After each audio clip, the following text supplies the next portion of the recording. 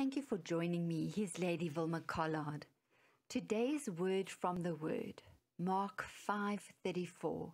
Your faith has restored you to health, the woman with the issue of blood.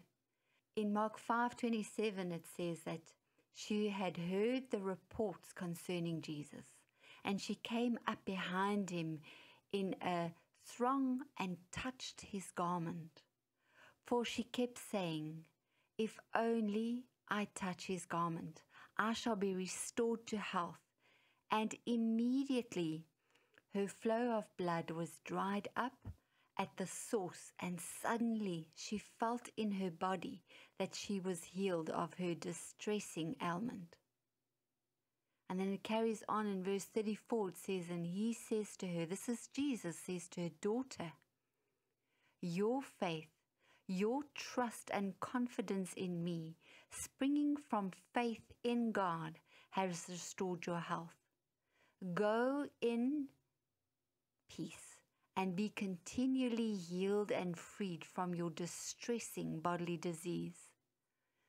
Wow. Her faith in action was that she heard the report of what Jesus had done, and she didn't go up for prayer. She didn't go to him and say, Lord, this is my story. She just thought, with all these people around him, who am I? So she just crawled up and touched the hem of his garment and was healed. Wow. To have such faith. In Hebrews 11 it says, now faith is the assurance, the confirmation, the title deed of the things we hope for, being the proof of things we do not see and the conviction of their reality. Faith is perceiving as real fact what is not revealed to the senses. So we believe it without seeing a thing. And in verse 6 it says, but without faith it is impossible to please and be satisfactory to him. For whoever would come near to God must necessarily believe that God exists and that he is the rewarder of those who earnestly and diligently seek him out. This lady earnestly, diligently sought him out. She knew that if she touched his garment, she would be healed. There was no debate in her. There was no listening to this report and that report that is contrary to what it says. She just believed. She leaned on, in Proverbs 3:5-6, it says, lean on, trust in, and be confident in the Lord with all your heart and your mind, and do not rely on your own insights or understanding. In all your ways acknowledge, recognize, and acknowledge him. In all our ways, and he will direct and make straight and plain your path. If you lean on God with all your heart and all your mind, and your faith is in his word and what he says, we will be completely transformed. We will be completely healed because of what he does in us and through us. With every fiber we lean on him. If we lean our hearts and our minds completely on him, in Philippians 4:7 it says, and God's peace shall be yours. Yours and mine. It is that tranquil state of a soul assured of its salvation through Christ. So our salvation is secure. We trust in him. We believe in with every fiber in him. And because of that, we are at peace. And we fear nothing from God.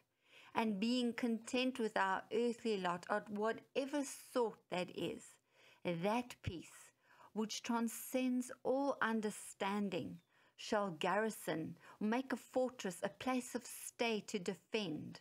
And may God over our hearts and our minds in Christ Jesus. When we have resolved ourselves to the fact that God is sovereign and his word is the truth, and if he says in his word that healing is our portion and our faith leans on him, we are assured by the word of God, we can be confident in our heart and in our mind that that is our portion and that nothing will move us from that. So as this woman went and crawled up and touched his garment today, where is your faith? That is what God calls us to be, that our faith in him will heal our hearts and our minds, heal our entire bodies of all sickness and disease. It is his will for us to receive that healing in Jesus' name. It is his will for us to live by this faith, that what he says is truth and everything is ours. Amen. Father God, I thank you for your word. I thank you, Lord, that we can be a soul assured of our salvation through Christ Jesus. Father, I thank you that we can not fear anything from you. We can be content, Lord God, of our earthly lot, because, Lord, we know that you work all things for the good for those who love and obey you. Thank you, Father, that you grow our faith, Father, to that point, Lord, that we will ask, and because we ask, we will receive in Jesus' name. Hear our cry today, Lord.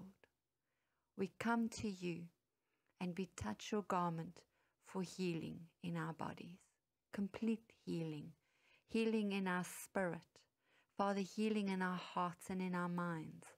Father, forgive us of all of our sins, Lord, that there be no unbelief in us as we lean in and trust in you wholeheartedly.